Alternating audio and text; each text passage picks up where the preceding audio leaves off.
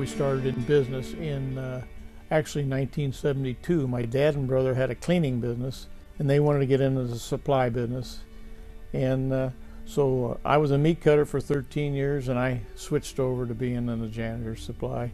We find a lot of people we deal with, you know, stripping and waxing floors, they don't have know all the steps to it, and we help any of them, you know, and I think that's kind of how we got started with Gary. That was at the original baby fold there on Willow. A lot of times being a janitor is taken for granted. Everybody's a janitor. If they got a mop bucket and a wringer and a mop, you know, they're a janitor. But Gary needed help, and I said, well, I'll just come over and we'll just go through the process, you know, and we'll strip the floor, and I'll show you the way I was always taught. It's not rocket science, but there's a certain way it should be done, you know.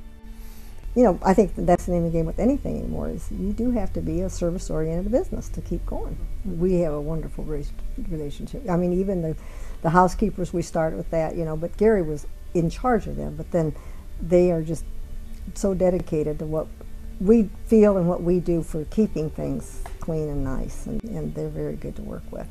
The building I work in, I think it was built for the residential, and I'm in the basement of the residential. No windows or anything like that, but it's next to the kitchen. And they have two commercial laundry washers and dryers, and then one smaller one. And then each unit has their own bin, which is, it's one of those cubicle bins, I don't know what they're called. They hold a lot.